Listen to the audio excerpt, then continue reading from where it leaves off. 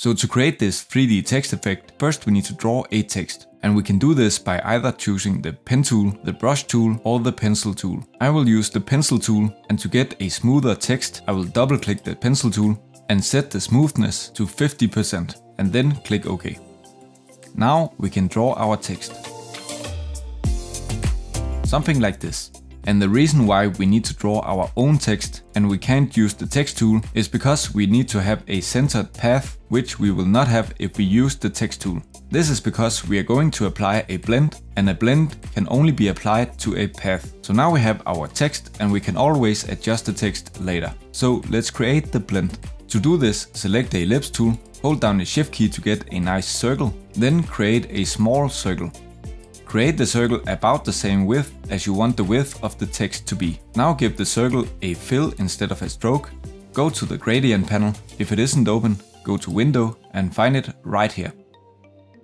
Then click one time at the gradient and apply the gradient that you want for your text. The effect looks really cool if you choose two colors that are very far away from each other and also that are very bright. These type of crazy bright colors are very trending right now. So for this example, I will choose a cyan and a purple. Mostly because that is the color theme for my channel, but it also fits very well right here. But instead of only having two colors blending into each other, we will choose the darkest color of the two, which is the purple in this case, and put in an even darker version of this color. So in this case, I will choose this dark purple and put it in right here. This will add this kind of shadow effect for the text, which will further emphasize the 3D effect. And I will move these sliders in the top so that the middle color will have a more hard fading. Then I will rotate it -90 degrees.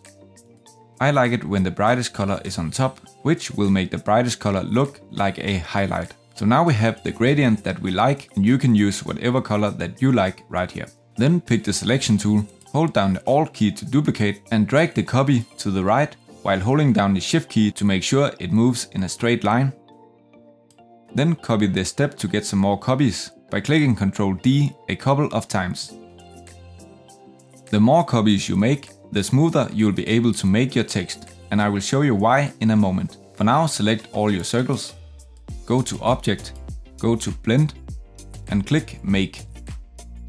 And here we have our blend. So to apply the blend to the text, we simply need to select both the blend and the text, then go to Object, go to Blend and select Replace Spine.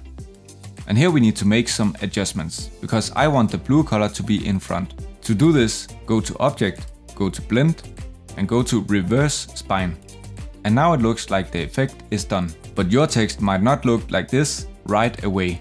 That's because we need to make some adjustments in the blend. So if we go to this blend tool right here and double click it, we have some options to choose from right here.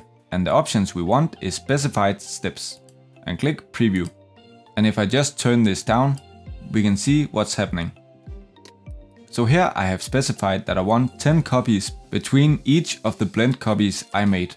And the maximum amount of steps we can choose is 1000. So when I made the blend, I created a lot of copies of the same circle, and that is because this way I can have 1000 copies from this to this, and 1000 copies from this to this, and 1000 copies from this to this, and so on. If I only made the blend using two circles, we could only have 1000 copies from this and all the way down to this, and that will make the gradient look very choppy. So let's specify our steps to 1000. And now we have a smooth text. And the cool thing about blends is that we can always adjust them later. So if we click OK right here, we can see that if we pick the pen tool, we can adjust these anchor points just as we want. And we can move them around if we like to. And the blend will just follow. And this goes for the gradient as well. We can always change the gradient if we like to. And the way we do this is by picking the direct selection tool, unselect the text, and then while holding down the Shift key, select all these circles. And then we can just change the gradient just as we want. If we want to, we can even just select one of these circles and make this another gradient. And this way we can create some very interesting effects. Thank you for watching.